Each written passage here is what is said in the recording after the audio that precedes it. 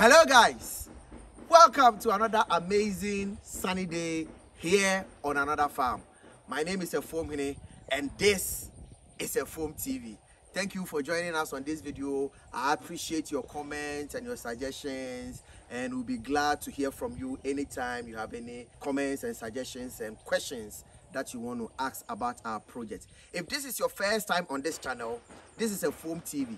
This is the channel that addresses anything agribusiness, crop farming, animal farming. Here we talk about snails, we talk about catfish, we talk about goats, we talk about ducks, everything that you want to know in the animal farming industry. Here today we are on a 2-acre farm at Agogo.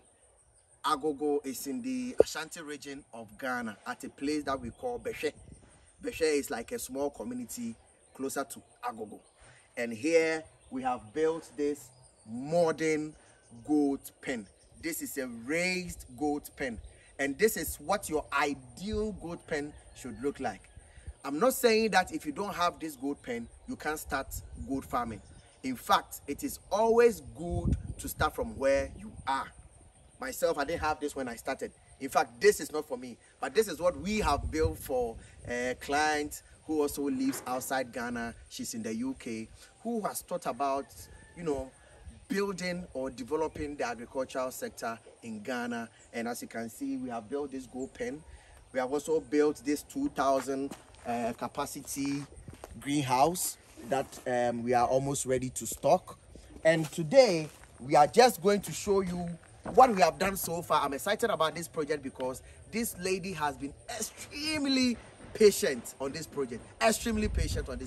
So I felt like once we started, we had to give it our all. And I believe this is one of the best jobs that we have done so far. So right off the back, you can see that we have your raised stairs. So this is where the goats are going to climb into the goat pen. And this is a 5 feet stairs. This stairs is 5 feet wide, right? Then it takes you right inside your goat house. So come on in.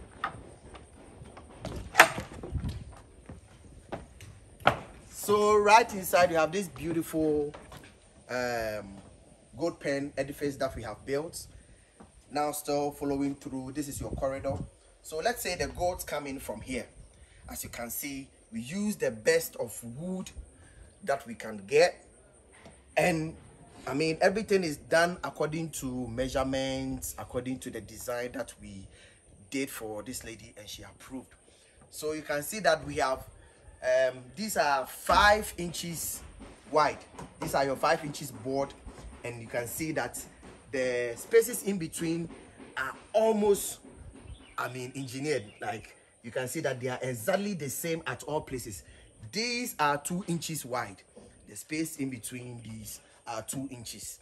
On the floor, you have 1 inch spaces in between the boards, right? But on the walls, you have 2 inch spaces in between the boards. So please note that this whole raised goat pen is 50 feet by 30 feet. So the length is 50 feet long, and the width is 30 feet wide. So this is a big goat pen, and we estimate that this goat pen is going to take between 100 and 150 goats. So this is a big project. Once you enter, you can see that we have demarcated this whole goat pen into 5 rooms, okay? 4 smaller rooms and 1 very large room. So this is your first room here. This room is 15 by 17 feet.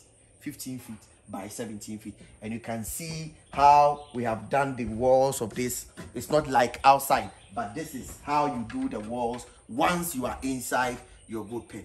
Remember that your goat needs a lot of air.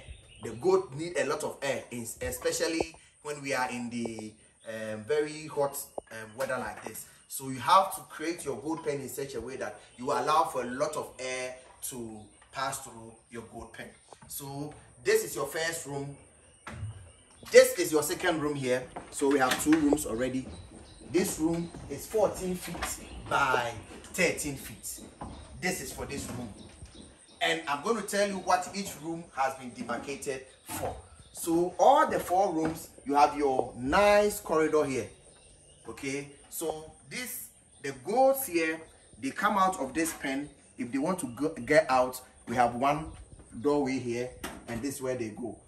Same as the goats here, they have this doorway that they can get out too. Now if you come to the 3rd and 4th rooms, this is your 3rd room here. Okay, same measurement as this one. So this is your 3rd room here. As you can see, very spacious. Very spacious room here. And I just like the quality of work, the quality of the wood. It's very important if you are doing this huge project. Don't forget, this project is not cheap. So once you decide to do it, you must use the most quality of materials. So the wood that we use, in fact, we had to get somebody to actually saw the wood for us specifically for this project. And you can see the boards are all 5 inches wide before you can use, and the space in between, like I said, is 1 inch on each side. We allow 1 inch space because you want the goat droppings to be able to fall through the spaces you leave in between the board when you are sweeping. Okay, and that is why this is a raised goat pen. We raise the goat pen so that the droppings, the urine will drop down to the ground and not stay in the goat pen. And that's why this is ideal. It prevents a whole lot of diseases and it helps the goat to live very healthy. So this is your 4th room. This is also as big as the other one. So all the 4 rooms that we have demarcated, 1 room is mainly going to be for the pregnant goats. So when your goats are pregnant, you don't want to mix them with the whole head because it will give you problems. You know, they will be pushing each other, some of them will be bullying them, and before you know, the goats may miscarriage. So you want to separate all the pregnant goats, especially those nearer to childbirth or delivery. So you place all of them in 1 room like this one. Now when the goats deliver, you want to put all the kids also in 1 room. So all the kids are also going to be in 1 room. Now we don't want to mix the male with the female.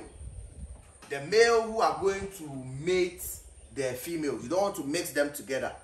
So you want to mate or cross the goats when they are on heat. So this is a business. So when you want to do it, you have to do it according to how best practices are. So we are going to wait when the goats are on heat, we cross them.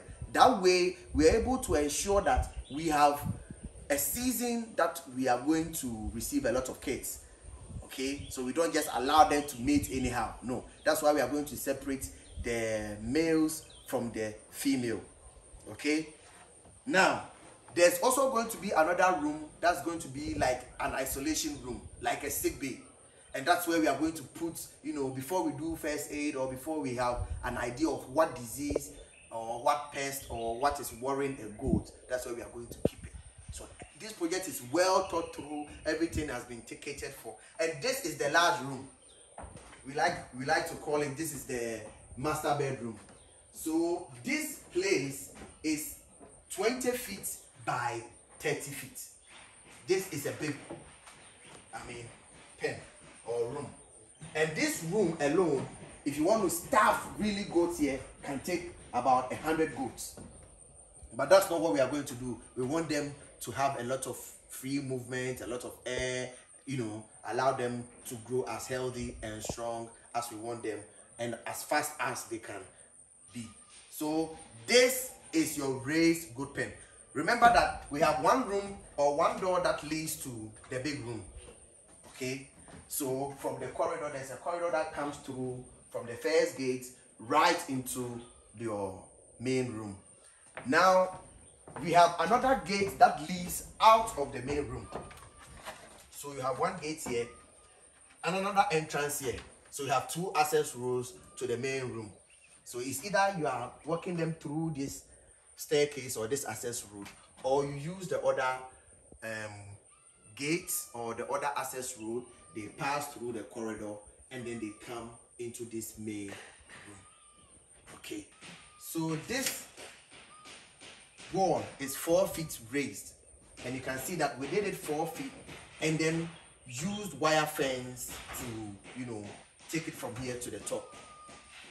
Okay, and this is to give it extra security, because sometimes you have some goats that can actually jump out of the fence, okay, out of the wall. So that's why we have put this wire mesh here that's supposed to keep them in, and also supposed to keep thieves out if you want, so that nobody can jump over the wall and come inside.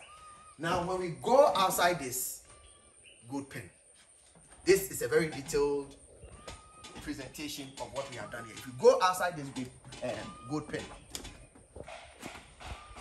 you can see that we have raised the goat pen. And normally when people raise goat pen, normally people like to use thick wood and other, you know, wood products to raise the pen. In this case, I decided to use metal. So this is a 4 inches thick round pipe, metal pipe, and you can see we have painted the base with anti-rust, so that it's not going to rust, and then we have put it in a very solid concrete. So this is unmovable, this is unshakable, right? And we use 4 inches for all the major pillars of the pen. Okay, so you can see it starts from there. There's the 4 inches starts from there. This is another 4 inch. This is a 3-inch pipe. Why? Because this is a supporting pillar. This is not a main pillar. So for all the supporting pillars, we use a 3-inch pipe painted with anti-rust from the base, concreted on the ground, and then we supported, or we continue with wood.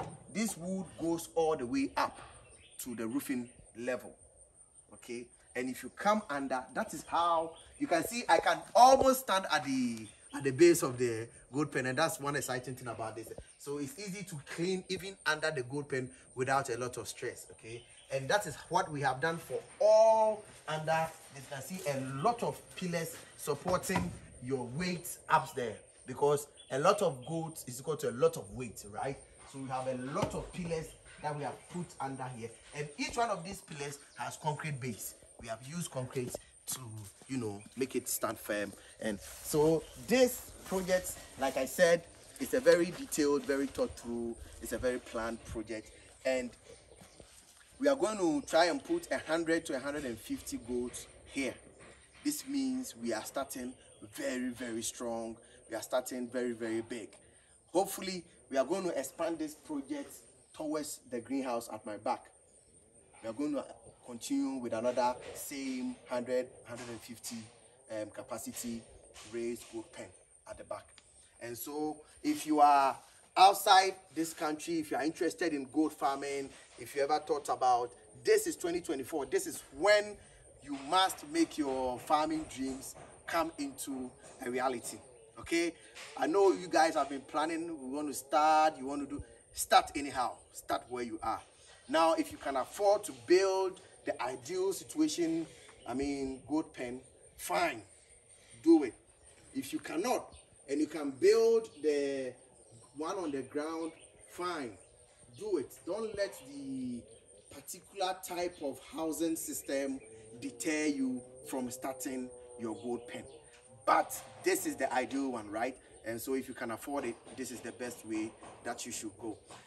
Maybe in another video, I'll give you the details of how much we spent, what we bought, and all these things. But for now, I just want you to, you know, look at the edifice, look at the details, the measurements, and how you can do it on your own if you have any interest in doing something of this sort.